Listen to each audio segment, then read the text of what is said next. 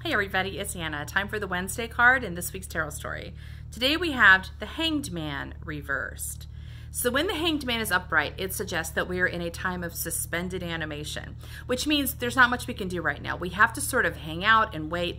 And the reason we're waiting is something internal is shifting. There is an inner work happening that we can't do anything about on the surface. It's internal. And so all we can do is sort of wait for this thing to shift. So this guy is hanging on the tree of life. So it's already saying he's connected to something really powerful. He's hanging from something very powerful. And he's upside down. And being upside down means his perspective is changing. Something he can't see is going to come into focus. He's going to be able to see it in a new way. So, but while that shift is happening, you're basically integrating some big learning, some big understanding, some big intuition.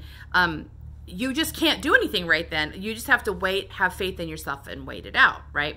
That's when it's upright. When it's reversed, that suggests to me that it's completed. Our time of waiting is completed. Suddenly we can see things in a new way. We're inspired in a new way.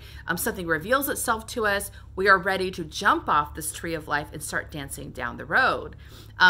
So that's good, but it does require us to move into action. And even when you're tired of waiting and you're bored with waiting and you want something else to move, taking action always requires faith. It always requires just to get moving. So many times my clients will say, well, what can I do? What can I do to make this happen? And I literally say, you just start walking. You just start painting. You just start singing. You just start writing the book. You just start, moving in the world. You have to just start moving. You have to, because that's how you learn what this new land is.